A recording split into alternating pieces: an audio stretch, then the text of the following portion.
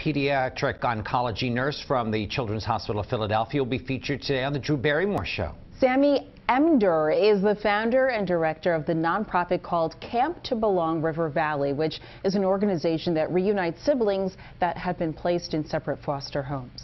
In America, there's approximately over 400,000 children living in foster care at any given time, and over 75% of those children are separated from at least one of their siblings.